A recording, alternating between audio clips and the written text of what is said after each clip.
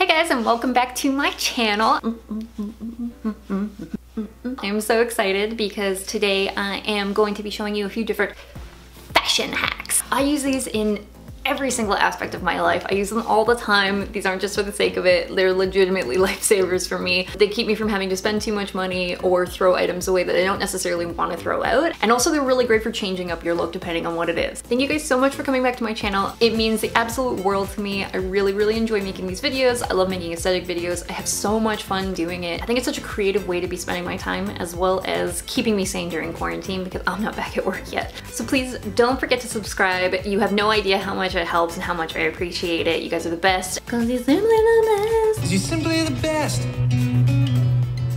Better than all the rest. Better than all the rest. Oh my god, ew, David! Alexa. It's incredible. And then if you want to make sure that you don't miss any videos, make sure that you hit the bell so that you get a notification for when I post new video. I also just want to mention that I am planning on doing a few giveaways. I figured that this was a really good way to kind of engage and interact with some of my followers and hopefully inspire new ones to join. And just to show you guys a few of the things that I have to give away here, we have different makeup palettes, Violet Voss, Dominique Cosmetics, as well as moisturizers, exfoliators, other skincare, Murad, palettes from Tarte, from Cover FX, lipsticks from KVD Beauty, Dose of Colors, Stila, Dior. So if you'd like to be automatically entered into the giveaway, all you have to do is 1. Subscribe to my YouTube channel and share this video. 2. Leave a comment down below and give this video a like. And 3. Follow me on Instagram. I'll be doing this multiple times so you have plenty of chances to win. So with that in mind, we can go ahead and get into it.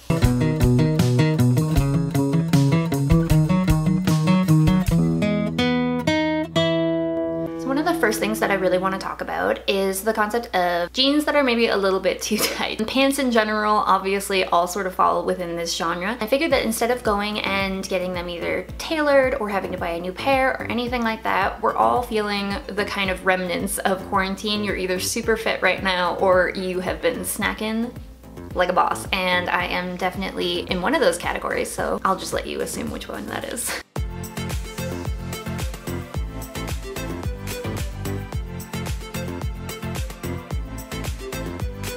If you have a pair of jeans or pants that are just a little bit too tight, they're kind of cinched in, maybe you're pregnant and you don't want to invest in maternity clothes quite yet, or even necessarily at all. Maybe they're your favorite pair, maybe they're a pair that you would normally fit into. I get it, don't worry, nobody here is judging you. So one of the best ways to go about doing this would be to grab an elastic band.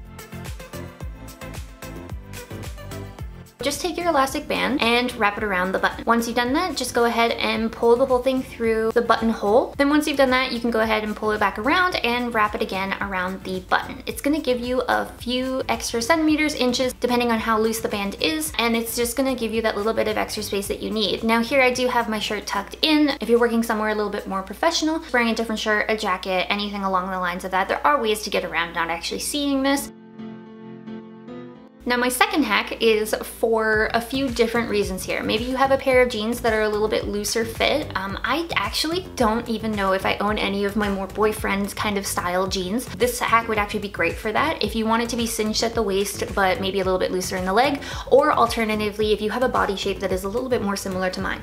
I do have thicker thighs and a pretty juicy booty. However, on occasion you still get a pair that are almost perfect, but maybe just still have a little bit of extra space in the waist, and that is such a big issue, that little bit of gaping above the butt on that belt line. So one of my favorite things to do is to take a tie. You could use a shoelace. This one that I have here is actually from a robe that I have in my bathroom. So here I'm just gonna take the tie and I'm gonna put it through the two sides as well as the middle, and then I'm just gonna make sure that both of the sides are even, and I'm gonna go ahead and tie a bow. Using a tie that is maybe a little bit more attractive or flattering, maybe it even matches your outfit. Maybe you're the kind of person who has a few different scarves lying around. It's all part of the fashion game, but it depends on what your personal preferences are. If you do not want to see it, definitely wearing a jacket over top of this, just like this one here, is a perfect example.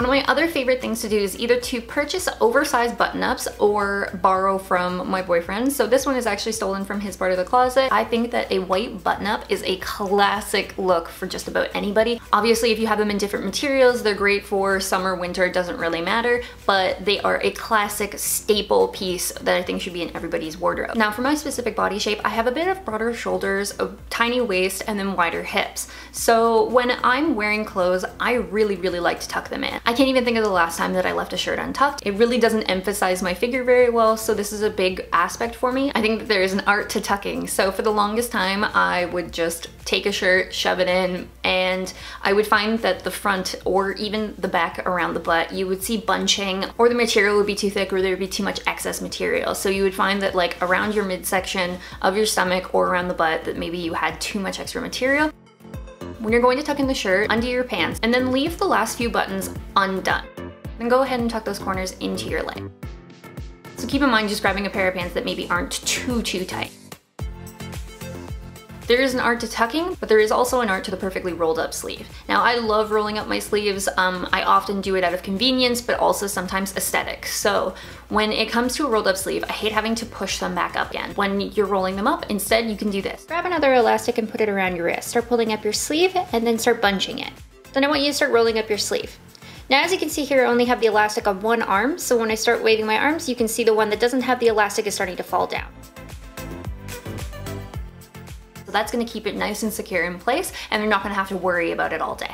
Now if you're anything like me, I love band shirts. I love oversized shirts. I love that kind of grungy look once in a while. It's so much fun. I like to be really eclectic with my style. So a classic band shirt is one of my favorite looks. Now granted, these shirts tend to be quite oversized. This one's from Urban Outfitters and it is definitely massive. I think it was like a one size fits all kind of thing. So one of my favorite hacks is this. Make sure you're wearing a bra that has a wide elastic band along the bottom. So just go ahead and take the bottom of your shirt and start tucking it into the bottom of your bra band. Now this also works for non-oversized shirts if you want a more cropped look. Now an absolute must for me is to roll up a sleeve. I do this for almost every single t-shirt that I own. It doesn't really matter if it's oversized or not. I love the detailing in it. But as you can see here, with one of the hems rolled up, I think it adds a little bit more shape to the overall look. You can see more of my arm. The unrolled sleeve looks a little bit more boxy, a little bit more unshapely, and I think that it just adds a really cool detailing, as well as a more casual look, but not too messy. Now I'm pretty picky with my cardigans. I love wearing a cardigan as a shirt without anything underneath. I also like ones that are a little bit more cropped. It complements my shape a little bit better and is more of a look that I'm going for. Now you can absolutely wear your cardigan as normal. However, I do like to wear maybe a little bit more of a bralette, maybe something lacy, and then have my cardigan kind of off the shoulder. I think it can have a really feminine look without being too much. But another completely different look that you can do is just turn your cardigan the other way around. Now at the front, it looks like a completely new sweater, but at the back it has different detailing, which I love showing off a sexy back, so if that's your jam, then this might be perfect for you. I think that it looks really cute, as well as it's one item that now gives me two different looks. You could always change out the buttons for something a little bit more elegant looking. That's a really good way to vamp up your wardrobe. Now, I don't know about you guys, but I absolutely love wearing dresses. I love wearing skirts, all of that. But sometimes in Canada especially, it's a little bit too cold, so I want to wear a sweater.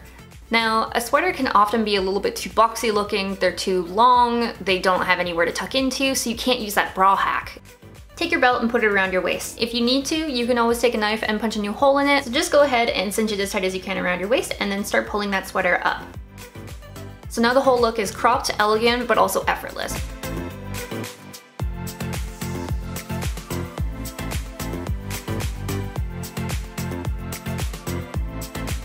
Now I don't know about you, but I am really into this whole blazer look. A jacket, anything, a blazer dress is super cute. If you have an oversized blazer, say from a boyfriend or a husband or something along the lines of that, or maybe you just bought one yourself and you want to be able to wear it, but maybe it's too boxy, maybe it's not feminine enough, maybe you just want to add a little bit of something extra to it to give it shape. You can take one of these tiny little elastics from the dollar store, go ahead and put that around your belt.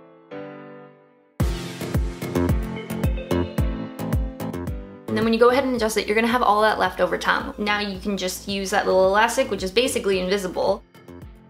Now you have a secured belt and a cinched waist. So you can do this for any look, just to kind of elevate it or bring it together.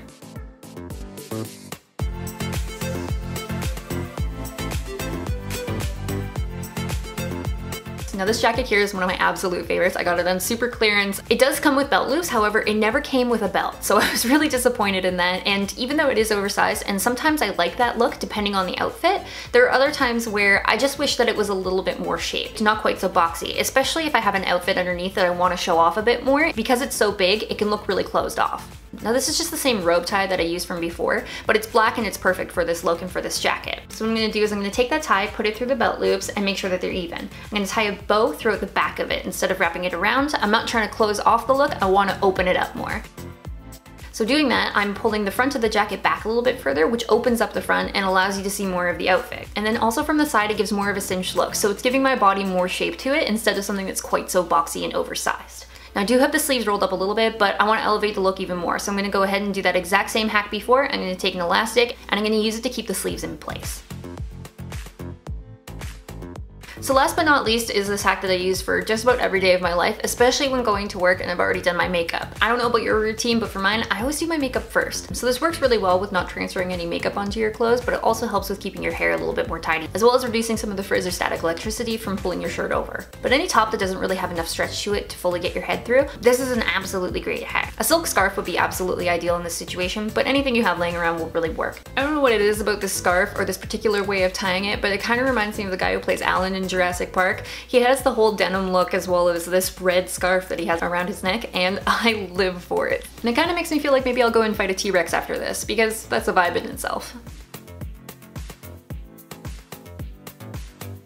Thank you guys so much for watching my video. You have no idea how much I appreciate it, and I really hope that you learned something. So please don't forget to subscribe, and I will see you next time.